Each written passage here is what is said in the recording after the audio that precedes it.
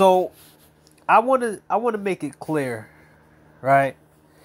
It's funny that a lot of these guys will say that we're not good with women, we can't get women, we're losers, we this and that. So I looked at my old phone and I had a whole bunch of numbers and I tried to call some of them. Some of them worked, which I hanged up immediately because I'm not talking to none of them. I don't care.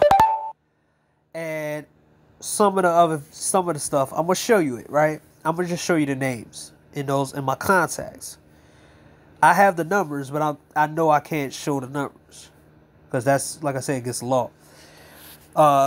Charles Tyler, he's not alive, so I don't think it counts. This was back there when Charles Tyler, I think, was still alive. And he still had his group, his Facebook group. And I had his number. And we was call him to talk about Brazil. I find it funny that now somehow passport bros are losers when none of these guys was making fun of passport bros back then when Charles Tyler was one of the front runners of going to Brazil. Not Oscar Howman, Charles Tyler. There was a chick.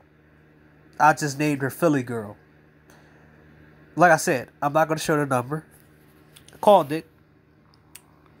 It worked, but it gave me messages. There's another chick. A chick from LA. And if you notice, most of my numbers are not white girls. They're black girls. So I want to make this clear. And the girl, the single mom who tried to talk to me, is black. I have no problem getting any quote unquote black chicks if I wanted to. But I have my standards. So let's make this clear. I know a lot of guys who you niggas are calling incels who have the same category as me. They have nudes of chicks. They have videos of them fucking chicks. And they just got tired of the situation here. I wish I could go back to my Facebook to show you how many messages I have from different chicks. Them giving me their numbers. I have no problem here. But I know how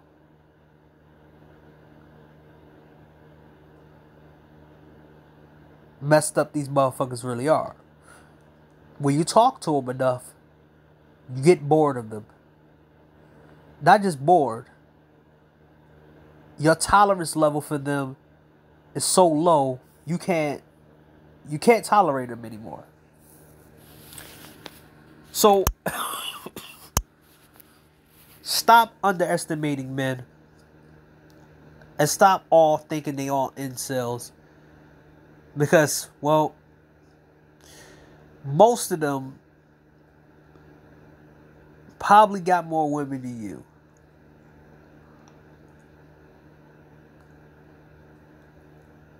If the guys, like myself, could get girls,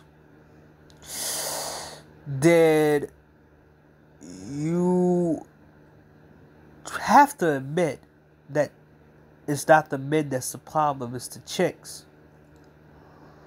Or you have to know that it is a real big problem that all these chicks share. If guys who can talk to them don't want to. Or don't want to put in more effort into talking to them.